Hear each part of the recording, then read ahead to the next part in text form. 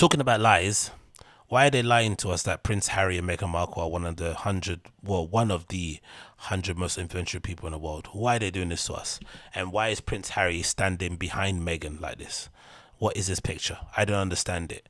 This has to be up there with one of the most cucked images I've ever seen in my entire life, and it's so unnecessary. Like, what he did for his wife and his family was incredibly brave. It took a lot of courage. It took a lot of balls to decide to basically excommunicate yourself from the royal family, to basically denounce your throne, denounce your title, all that sort of shit, right? That's a big deal, right? Having to go on your own and make money your own way, and startups, and be an investor and all this sort of stuff, a media personality from somebody that, again, you grew up in a family where you basically are told that there's nothing more important than keeping secrets, there's nothing more important than presenting a good face to the public, and all this sort of stuff. To go from that to being a kind of open book, sort of weird YouTube influencer person, guy, whatever, is a very strange pivot. But the fact that he did it is commendable enough. Do you know what I mean? He doesn't need to go on this sort of like weird cucky soy boy tour where he keeps standing behind his missus to basically illustrate what, that she's the one wearing the trousers. No, she isn't, because she clearly said in the interview that she went to off herself because the Queen and a few other people in the family were mean to her. Again, looking back at that interview with Oprah, like, let's relax. Oh, were we surprised that the royal family had some very derogatory and insulting views against a mixed race lady that is marrying the prince? Like, are we surprised that they might have some questionable views on race and on class when it comes to Prince Harry marrying basically an ex Hollywood actor? Are we surprised by it? Not really. But that was enough to send her into a spiral. So the fact that they've got her in a pair of trousers standing in front of Prince Harry, who is like leaning on the wall, he's wearing black, she's wearing white. Is she the real hope, and he's in the back in clandestine just protecting her? Or is it just one of those weird images where you hear a noise downstairs, your missus looks at you, you look at her, and you give it a bat, and you kind of hide under the flipping duvet covers? What is this? Like, who wants this really in general?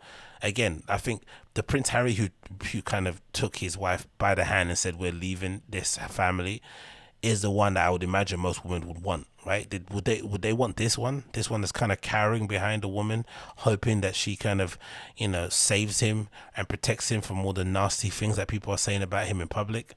Like, I don't know, man. This is really odd. And again, for people who said they wanted their own privacy, and again, this is a real Piers Morgan type of thing to say, but there might be some relevance in it, right? In the fact that they were very keen to escape the royal family in order for them to live a somewhat peaceful private life.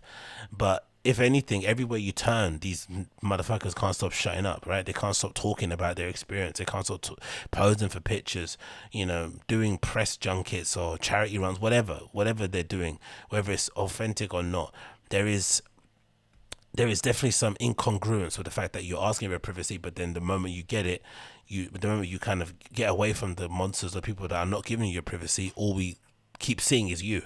Where does the moment of self-reflection, of kind of going away and kind of collecting your thoughts and deciding what you want to do and how you want to present yourself to the world? It doesn't exist. It's just fame. Put me in front of the cover, all this sort of stuff. Like, why are they influential? Why? Tell me what's influential about them.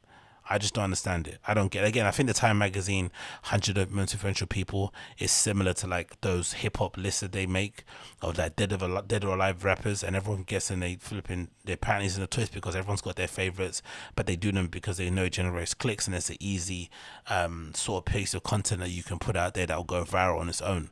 So maybe it's the same sort of thing with Time. You're not really meant to get annoyed about this sort of stuff. They're obviously doing it on purpose to press your buttons. Congratulations, you guys have won. You got me on that one. But I just don't see how this is cool in any way or empowering. It does nothing to anybody. Like, what does this show? Like, I don't know. We all saw her crying, complaining that she was nearly went to off herself because the Queen was being mean. Why is she suddenly now wearing the trousers and wearing white and standing white? Why are we meant to believe that she's the strong matriarch that's holding down the family? We know that's not the case. We know that Prince Harry is the one that held them down, and again, as you should do, because he's a man, he should kind of step in when the woman kind of feels like she's on her last breath and she's crumbling and she can't handle it anymore, especially when she's pregnant. Of course, take the onus, protect your wife, protect your family. But this rewriting of the narrative is just utterly bizarre. I just don't understand it. Really, really don't. But Maybe it's just me. Maybe it's just me.